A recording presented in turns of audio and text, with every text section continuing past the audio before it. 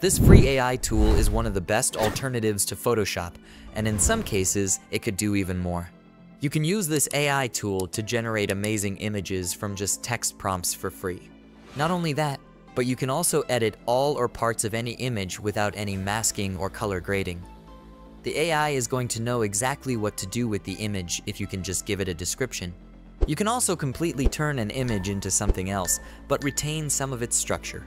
If you're an advanced user, you can even select, cut out, and reposition image elements with just a single click. Let's go. This is the Stylar AI website. Use the link in the video description to get started. The first thing you're going to do is sign up for a free account. After signing up with your email address or Google account, you will land on this page. On this page, you're going to see the most popular styles, and you can even click on any of these styles to start creating your AI images. For instance, I can use this model to start my AI image generation.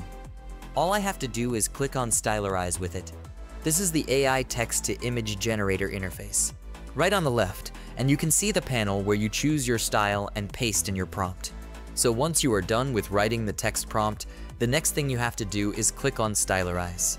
Give the AI some time to load the images. Here are the 4 results. Click on any of the images you would like to keep, and they're going to be added to the list. Click on Place on Canvas. On the right, you can see the 3 images have been placed in 3 separate layers, and I can work on each of them independently. The zoom button is used to enlarge or reduce the size of the image on the canvas. And as you can see, I have 199 points remaining because Stylar gives you 200 points on sign up. Just like using Photoshop, I can turn on or off any of these image layers using the eye icon beside them. But let's explore other things you can do with Stylar. So I'm going to return to the home page and click to start a new project. So we're back in the text-to-image generation interface. We're still going to start with text-to-image generation before using the others. Make sure the style you want to use has been selected. At the top of the canvas, I can set the aspect ratio of the image as well as the project title. Click on Apply to save the changes. Come to the text box and write the text prompt and click on Stylarize.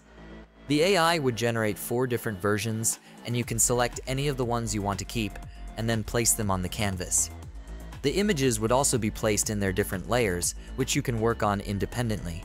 When you select any layer and come to the top of the image, you're going to see these tools: the Insert, Remove Object, and Remove Background tools. To insert an object into the image, choose the Insert tool. You can use this slider to control the brush size. Next is to paint over the area of the image where you want to insert the object. After painting, describe what you want the AI to insert and click on Generate. The AI would come up with 4 different versions, and you're going to select the one that best fits.